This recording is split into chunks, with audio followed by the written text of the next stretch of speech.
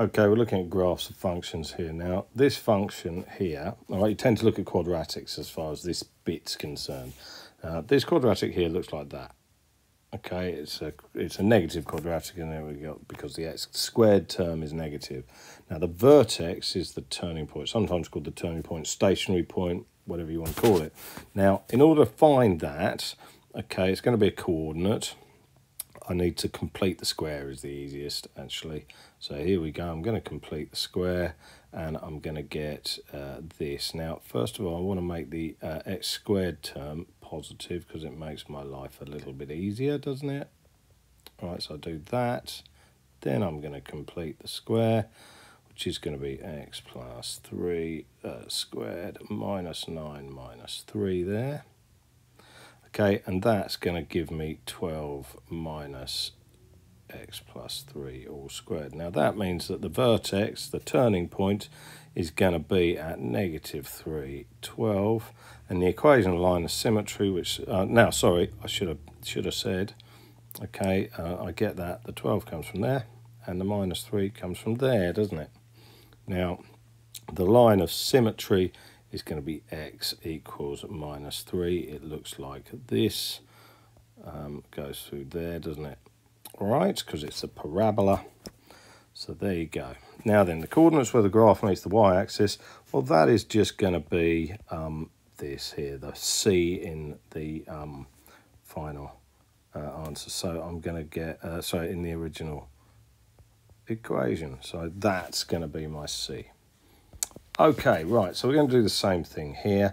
Now, this one, I don't need to do I don't need to do this step, do I? Because the x squared term is already positive. So what I'm going to do is x minus 7 over 2 squared minus 49 over 4 plus 1, which is going to give me, when I simplify, minus 45 over 4, and so the vertex is going to be at 7, 2, minus 45 over 4. Okay, now the equation of the line of symmetry, x equals 7 over 2, nice and easy. Now the coordinates where the graph meets the axes, we've got, let me change colour quickly, we have, this is one of them, isn't it? Okay, so we've got 0, 1. All right, that's the y-intercept. We've just got to find the x-intercept. Now, we do that by solving this, essentially.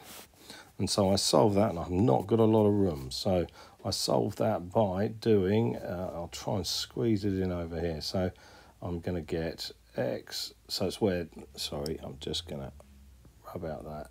It's where this here equals 0. That's what I'm going to solve. All right.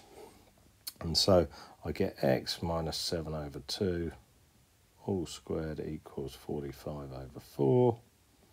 I'm then going to get x minus 7 over 2 equals this plus or minus the square root of 45 over 4.